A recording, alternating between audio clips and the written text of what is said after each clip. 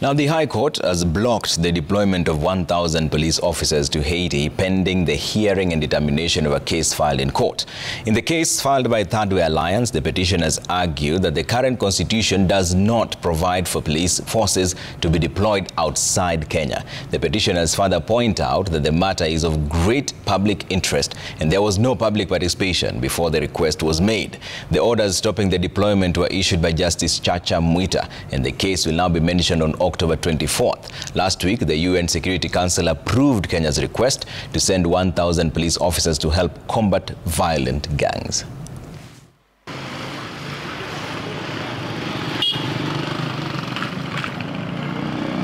Yeah.